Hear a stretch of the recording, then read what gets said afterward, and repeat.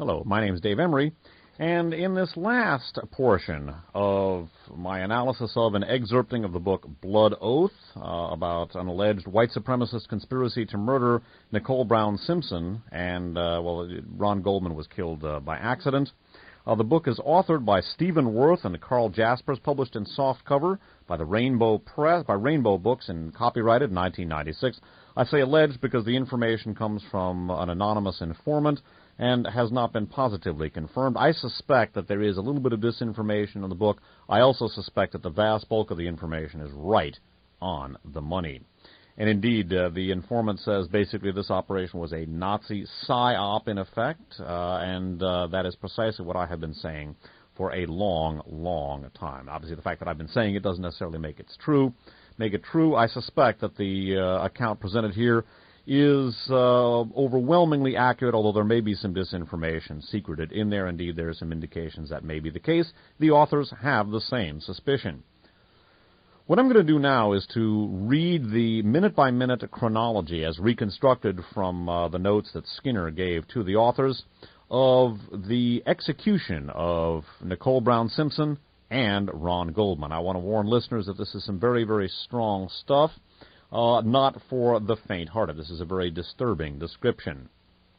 Again, the actual execution of Operation Thunderbolt went down as follows. Bear in mind that both O.J.'s and Nicole's places were being surveilled physically and electronically by three-man teams, and that the teams were in constant, real-time communication with each other through a remote, secure mobile communication system. They had communicators, and their communications were scrambled.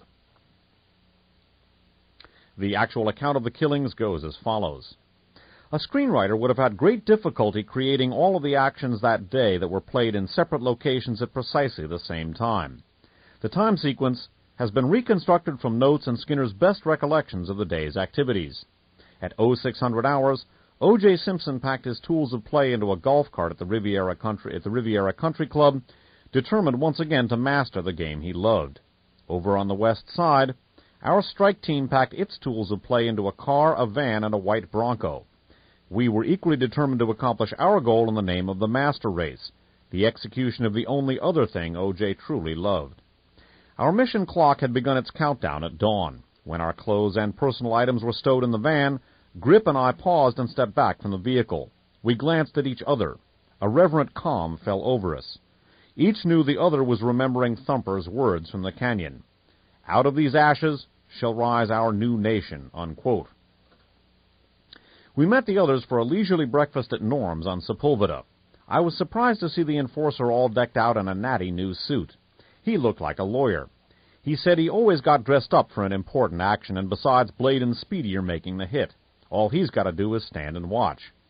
Over coffee, we reviewed critical mission times once again. 1. O.J.'s limo pickup approximately 22:45. That's at 10:45. 2. Flight leaves L.A. International 23:45. 3. Travel time from Bundy to Rockingham, 10 minutes. 4. Take out Nicole and possibly her guest no more than 15 minutes, 20 minutes max. 5. Remove all traces of bugs, another 10 to 20 minutes. 6. Plant evidence at Bundy's scene and then at the fortress after the hit. Again, the fortress is the conspirators' code name for O.J.'s residence. 7. Bang Cato's wall no later than 22:40. Remember, the limo arrives at 22:45. That allows O.J. 5 minutes to get in the house for the pickup. Of course, he'll already be inside waiting, maybe even napping.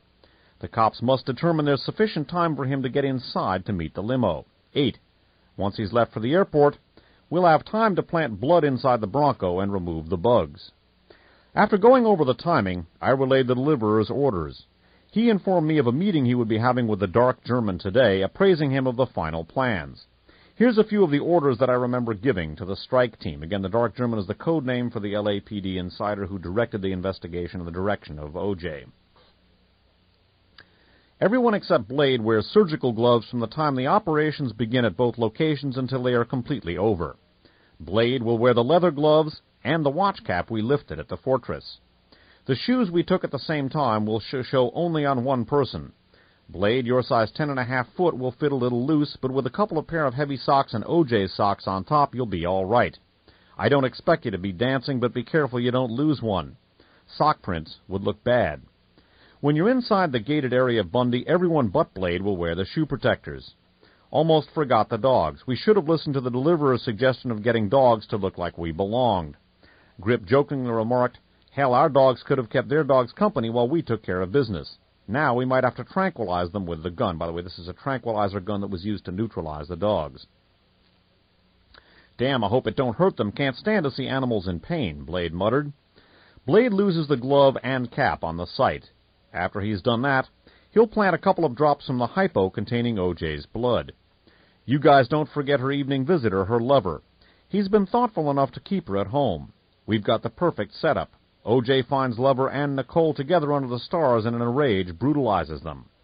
At the completion of the assignment, Blade and Speedy will calmly exit the scene and drive back here so we can switch Broncos and plant some of Nicole's blood, some bloody clothes, and Blade's other glove. Back at Bundy, Thumper and the Enforcer will stay on to remove the bugs and make sure the bodies are found. Thumper, you better go up the pole. I don't think the Enforcer will be able to make that in that fancy suit. Each team's been given their departure route. Thumper and the Enforcer will be taking the 405 to the 101 towards Oxnard and up the coast.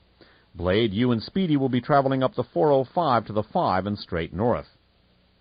Me and Grip are heading back towards Barstow and up 15 to Vegas, unquote. Before we broke ranks for our designated posts, I asked if there were any questions or areas that had not been covered. Do we abort the mission if the timeline provides an alibi for O.J., or do we gamble on the planet evidence being overwhelming, Thumper asked. Abort, abort, abort. We'll wait for a better time, was my response. With that in mind, work hard and smart. Let's complete our mission, good luck, and Godspeed. Grip and I headed for our favorite spot on Sunset Boulevard to monitor the intercom and telephone traffic at the fortress. Thumper and the Enforcer parked the Taurus near San Vicente to quietly monitor the Bundy residence.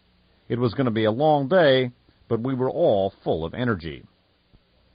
The white Ford Bronco was parked inside the garage underneath Blade's and Speedy's safe house. They would not leave until later tonight to prevent any unnecessary exposure. They were left alone to prepare for their night of stealth and doom. The clothing they selected for the night mission were jumpsuits with snaps, the kind worn by service personnel. The material was a dark blue, almost black cotton type of fabric. It's a familiar garment to those involved in similar actions.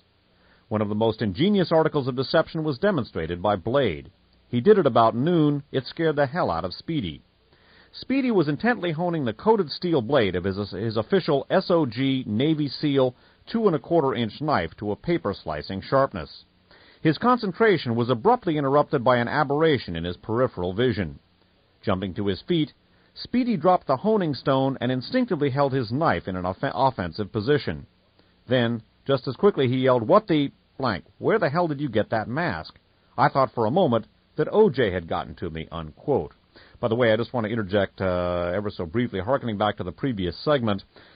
This group used highly sophisticated codes, and some of the coincidental observations, or observations about coincidence, such as SOG, Special Operations Group, the part of the name of the Navy SEAL knife that they used, and Sons of Gestapo might seem preposterous to some, but again, this group is highly sophisticated, steeped in intelligence and military methodology, and they use a very sophisticated coding system, and I don't think those are unreasonable questions to ask in light of their coding system, which is detailed by the authors. And again, there may be nothing to it. Continuing. The deliverer thought this could be the coup de grace. He had made it by a kinsman who makes puppets. He had it made by a kinsman who makes puppets. I'll only be wearing it in the Bronco when we head back into the fortress and after taking out Nicole and her bedmate. People see what they expect to see. The eyes play tricks. There's always the chance someone will spot the Bronco on the way back, and they'll swear they saw O.J. in a hurry, unquote. It was 1,400 hours in time for Blade and Speedy to receive an update on the current location of Nicole and O.J. The calls came in on time from both locations. Rockingham called in first at 1,400 exactly. O.J. hasn't come back yet. There's very little car traffic around the area and minor pedestrian, unquote. Bundy reported in a minute or so later. Nothing to report. She came back with the kids and some bags a while ago. She's still inside, unquote. The second secure call from Bundy came in at 1500 hours. Thumper informed Speedy, quote, I intercepted a phone call at Nicole's from O.J. He bitched about the right to see more of his kids. It was made just after my last report. Next report at 1630 hours. 1600 hours, Grip reported O.J.'s home and calling some woman named Tracy. Normal BS, unquote. 1635 hours. The enforcer checked in with his report. Nicole just left, probably for Paul Revere Junior High. She's wearing a sexy little black thing, unquote. 1650 hours. Blade had barely finished with the enforcer when Speedy related, quote, O.J.'s left the fortress in his Bentley, unquote. 1730 hours. Thumper and the enforcer watched patiently outside the junior high, reporting no activity. 1800 hours. Thumper reported, quote, the crowd's starting to thin out. I'll stay on the line until I can spot Nicole and O.J., unquote. 1815 hours. Thumper notified Blade he could see them and that shortly thereafter they both took off. Quote, we're going to tail Nicole and family. O.J.'s probably heading back to the fortress. You and Grip pick him up there. 1855 hours. As O.J. drove by, I commented, quote, he's back, unquote. I followed him slowly up Rockingham and parked about a block away from the fortress. 1935 hours. O.J.'s using his toy again, called some woman, left a message telling her he's going out of town on a late-night flight. The guy's always on the make, unquote, was Grip's remark. 1940 hours. Thumper reported, Nicole and family are all eating at the Mezzaluna restaurant. That enforcer's got some balls. He went strolling past on the sidewalk and looked in. Said she was eating something that looked like rigatoni, unquote.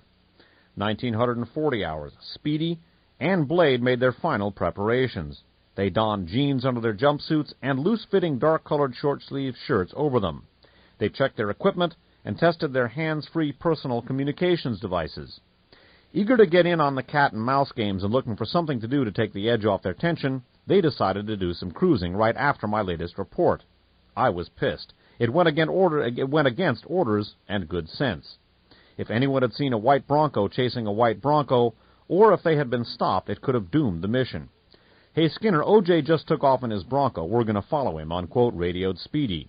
Then he turned his receiver off so he couldn't hear any reply. A little while later, he came back with, don't worry, we're following at a safe distance. He's driving along Wilshire. He stopped, and now he's driving again. Looks like we're heading back towards Rockingham, unquote. 2,000 hours. I told Blade and Speedy in no uncertain terms to get over to the Westward Ho Market and park in a non-conspicuous spot. 2007 hours, or 2007 hours. He's back in the house again. 2010 hours. I reported spotting that same older woman before, walking a dog that looked like a golden retriever, headed toward the Rockingham Gate area.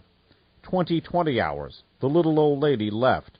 2030 hours. Nicole and family left the Mezzaluna. 2050 hours. O.J. just walked back to Cato's room, unquote. 2100 hours. Now, both of them have come up to the house, unquote. 2105 hours. O.J. made an unextraordinary phone call to Christian Reichardt, Faye's boyfriend. They joked about sports. 2115 hours.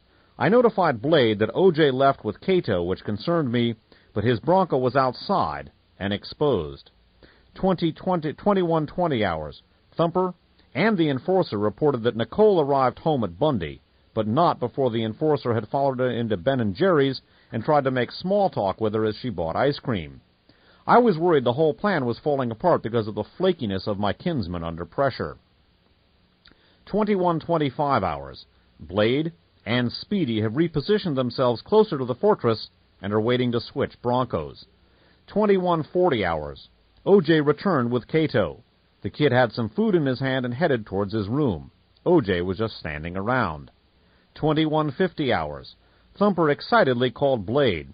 That Jew Goldman is bringing Nicole's mother's eyeglasses over, unquote. Blade answered back, my dreams are answered. The Jew will need more than glasses to see another day, unquote. 2154 hours. Grip motioned to me. O.J. just walked outside and took something out of the Bronco. It was a small cellular phone. 2155 hours. We remotely deactivated the phones in O.J.'s house, but not in the guest house area. I gave Speedy, Blade, and the grip the OK to switch Broncos. 22:01 to 22:03 hours. Our frequency scanner picked up some very short cellular phone calls from O.J., and we spotted him with the phone in his hand. 22:04 to 22:05 hours. O.J. picked up a golf club and began taking some practice swings. I thought of all times why when we're trying to move the Bronco. "Hold everything," I exclaimed. "There's blood on his left hand. I saw it when he brought the club back. He just hit the ball out of his yard. This infrared lens is worth its weight in gold. Blade, make sure you plant a little blood and lose the left glove at Bundy. It's corny, but it came just in the nick of time." Realizing he couldn't switch the Broncos with O.J. chipping golf balls, Blade switched the license plates instead. 22:05 hours. It was Thumper again. "Hey, Nicole just came out of the house and talked to some guy in a white truck. Now she's heading back inside. Something else, too. I can't explain it, but it's really spooky. It's too damn quiet. There's almost a clammy feeling to the air, like Mother Nature knows some people are going to die and wants to set the mood. Man, it gives me the creeps," unquote. 22:06 hours. The little old lady was back with the dog again. This time I focused in on her. Damn, I thought, she looks Mexican. Another impure race, unquote. 22:12 hours. Blade pulled into the alley behind Bundy in our identical white Bronco with O.J.'s 3 CWZ 788 plates affixed.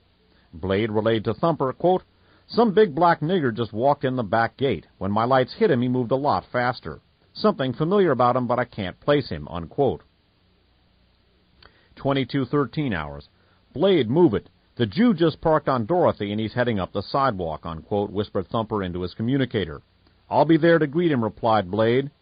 "Once you're inside, I'll swing around and stand lookout in the back. The enforcer will cover the front," unquote, promised Thumper. 22:13 hours. Simpson stopped his chipping, and now he's walking outside to the Bronco, unquote. I couldn't believe his nervous energy. 22:14 hours. Blade took off his short-sleeved shirt, walked up a couple of steps, and moved down a canyon-like walkway formed by a rather high wooden fence on the left and Nicole's condo wall on the right. He climbed over a gate similar to the front gate about 20 feet down the walkway toward the front. The walkway area provided excellent security from the back alley, because the gate is recessed several feet.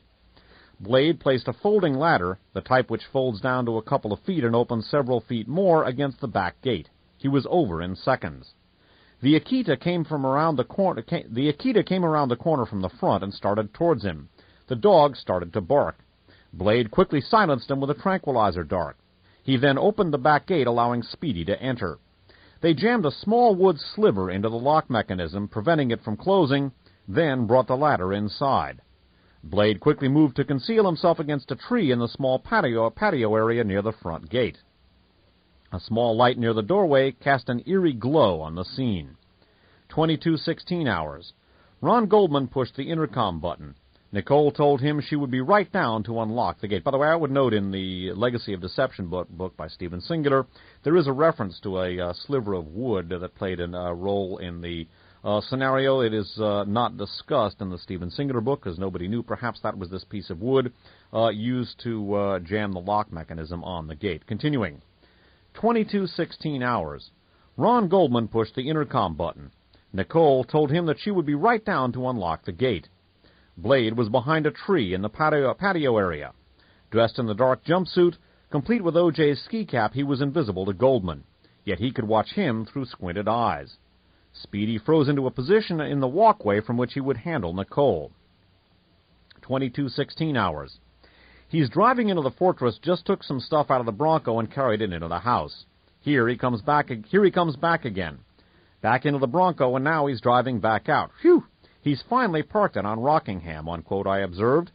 22:19 hours. O.J. finally used up his restless energy and went into the house. The upstairs light went on. I put the van in gear and slowly eased it towards sunset. 22:20 hours. Nicole stepped out of her front door, leaving it open. She glanced about, probably looking for her dog, while she walked down the steps. She went straight for the gate. Speedy quickly slipped in behind her and delivered a savage blow to her head. He later told me he put all of his hate into it. She went down whimpering. He grabbed her as she started to fall. 22:21 hours. I notified Grip that I spotted a stretch limo moving pretty fast coming up Sunset. Grip remarked, quote, "He's too early. He's got to go to the Ashford gate because that's where the call box is." But his telephone instructions said 360 Rockingham. And then an expletive, "I've got to move the Bronco so there can't be an alibi," unquote. 22:21 hours. Blade swiftly opened the gate on a startled Ron Goldman, whose mouth was wide open. He faced a .45 caliber Glock with a silencer. Blade motioned him inside. The large weapon and Blade's fiery stare instilled absolute fear. Blade pulled the gate almost closed behind him for security and to visually shield all of them from the sidewalk. 22:22 hours. Grip moved the Bronco to Westboro, 1 block north of Ashford. 22:22 hours. The enforcer who was on lookout on Bundy radioed the team, "We've got company, a man and a woman, look like yuppies coming down Bundy," unquote. 22:22 hours. Blade whispered to Goldman that he better keep his mouth shut or everybody's dead, unquote. Speedy muffled Nicole's little cries with his gloved hand. 22:24 hours. The couple was past. Speedy dragged Nicole over to the bottom of the step area and dropped her on the ground. They had to maintain visual contact on her as they dealt with Goldman. 22:25 hours. The limo driver, rushing, almost went past the Rockingham gate. At the last minute, he spotted the 360 on the curb, made a right onto Ashford, pulled a U-turn, came back to the Rockingham gate, and now he's parked, unquote, observed Grip. 22:27 hours. Even with the Glock in his gut, Goldman got more and more agitated as he watched Nicole, who was now writhing on the ground and gasping from the pain. At first, he must have thought it was a robbery because he pulled off his ring and handed it to Blade. When Blade motioned for him to drop it, he probably thought for sure this was a drug hit. Blade asked him, "Drugs in the envelope? Let's have it." Goldman started to mumble, then handed it to Blade. Blade tore the edge, peered in, and with a look of disappointment saw the pair of glasses Thumper had mentioned earlier. Dropping them to the ground, he laughed, then growled, "No one's going to see anything," unquote. Looking down at the envelope that had just landed, Blade noticed the words, "Prescription glasses for Nicole Simpson. Will pick up Monday. Too bad you didn't follow the instructions," unquote. Goldman pleaded, "Drugs? Are you looking for Faye? That's Nicole, and she doesn't use drugs," unquote. 22:31 hours. Speedy grabbed Goldman from behind and placed one hand over his mouth and his knife against his throat in one quick movement. He gave Goldman a non-verbal warning to stay quiet and still by deftly cutting him across his throat 2 times. Very shallow cuts. Goldman's eyes opened really wide. Blade, standing facing him, taunted him by jabbing at him with his knife. 22:33 hours. Goldman began to flail with his hands and fists, landing a few blows on Blade's forearms, pissing him off. 22:35 hours. Grip reported the limo headed back down Ashford, and then stepped just past the Ashford gate driveway. He said it looked like the driver was waiting for someone to come out. 22:36 hours. Blade focused his attention back on Nicole. He put on his OJ mask as she started to rise. Lying on her side, dazed and panting, she saw Blade coming at her. Leaning on her left arm, she tried to evade him by pushing herself up and back against the wall, raising her right arm and hand to defend herself. He jabbed at her repeatedly and rapidly, cutting her hand and sticking her in the scalp, all the while taunting her, calling her white pea, expletive deleted, meat for niggers, unquote. She flopped over on her knees, bringing her left hand up, only to have it nicked in the fury of Blade's jabs. 22:37 hours. Blade stepped behind her and clamped his hand over her mouth. He leaned over her. With his masked face close to her ear, he whispered, "You better not shout, you better not cry, or your mud children are dead," unquote. Again, bear in mind they are all in instant communication with each other. Still, that is to say the hit teams. Still, she tried to crawl up her condominium steps with Blade hanging on for dear life. She even clawed at his hand over her mouth. Blade had had enough. He swept her legs out from under her and kneed her hard in the back. She went down on her steps with force. Blade was on top of her. The fall knocked the wind out of her. She was almost immediately up on one knee again, gasping, and Blade was stabbing at her head and neck. 22:38 hours.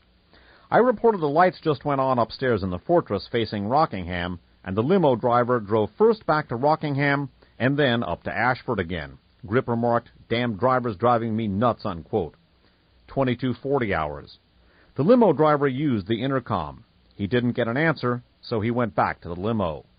Grip backed the Bronco around and down from Westboro to a spot just south of the Rockingham Gate, out of sight of the limo on Ashford. 22:40 hours. Blade grabbed Nicole's hair, pulled back her head, and sliced her throat with all his might, telling her, "This will send a message to all the others like you," unquote. At the last moment, he told me, she turned toward him and looked in his masked face. Tears filled her eyes. He could feel her mouthing the word, "Why," under his hand. That infuriated him. As her body went limp in his arms, Blade ran his hand down her front to her crotch, fingering her briefly through her shift as she twitched. "Shame you had to waste it on the niggers, babe," he sneered. Then he let her fall out of the way of Speedy and Goldman, close to the gate. On the ground, her body continued to twitch and jerk. Her eyes, still full of tears, were wide open. Her lower jaw was very slack. Blade kicked her in the back of her legs. Her feet flew forward a foot or so and jammed under the fence where the gate closed. As Blade stepped back, the dog, still under the influence of the tranquilizer, wandered down the walk and started an almost wailing sound. Speedy said he felt sorry for the animal, which wandered off into the street, continuing to wail. 22:41 hours. Nicole's lover ran out of the house. The black guy Blade and Speedy saw before was ranting incoherently. He must have heard the dog or peeked out the front door. Maybe he caught a glimpse of Blade in the O.J. mask and was scared out of his jockstrap. Slamming the gate, he took off down the alley and made the turn onto Dorothy. One hell of a runner. He jumped into a vehicle and almost ran over Thumper, who heard the commotion from his watch position on the corner of Dorothy and the alley. 22:41 hours. Hearing the gate slam, Blade almost blew the eardrums out of Speedy and me in the van as he shouted, "Hey, hey, hey," not thinking of his attached communicator. Now, in a frenzy, Blade returned to face Goldman. He began to chant a taunt. "Jew boy's gonna die, Jew boy's gonna die." 22:42 hours. I was on the radio back to him instantly. I demanded to know what the hell's going on, unquote. Silence was my answer. Blade was too involved with his task. I guess Goldman finally realized his life was about to be extinguished. Goldman's hands were cut and bleeding. He started to kick out with his feet, which further infuriated Blade, who sliced his boot and stuck him several times, once in the gut, another in the thigh, and several times in the face. He slashed out at Goldman's legs. Goldman kicked out again, and when Blade moved in to stab him, Goldman caught Blade flush on his left cheek with his fist. It sent Blade reeling. Goldman then tried to grab Speedy with his right hand by lifting it up over his left shoulder, exposing his right side. 22:43 hours. Blade stepped back in and thrust his knife a couple of times into Goldman's now exposed right side, between his ribs, puncturing a lung. Under crisscross streams from thin beams of waxing moonlight, light from the open door, and the weird sodium vapor street lighting, Speedy and Blade stood fascinated by the pillows of what at first appeared to be bright red, then gray-green frothy blood pulsing from his mouth with each heaving breath as his head rolled from side to side. Goldman lost all will to fight. Our scanner picked up a cellular call from the limo. No voice contact. He's keyed in 911. What the F's that about? Do you think he's on to us? Unquote. 22:44 hours. For some reason, Blade in the O.J. mask got real close to Goldman's ear and whispered to him as he continued to stab him, jabbing, stabbing, and finally cutting his throat in a final crucifying gesture. 22:45 hours. Blade and Speedy sat the dying Goldman down against a tree and the fence, propped up so he could see Nicole's lifeless body bathing in an ever-widening pool of blood, even as a broad collar of his own blood oozed down his shirt and chest. Suddenly, Speedy began stomping on Goldman, cursing up a storm. One protective shoe boot he tore and hung off his foot. He tore it off and stepped back right on the envelope containing the glasses. 22:46 hours. Blade radioed that the task was complete and briefly explained his outburst. Quote, "We're wrapping it up now so you can relax, but better start the banging now without the glove. We'll plant it later. Copy?" Unquote, Blade requested.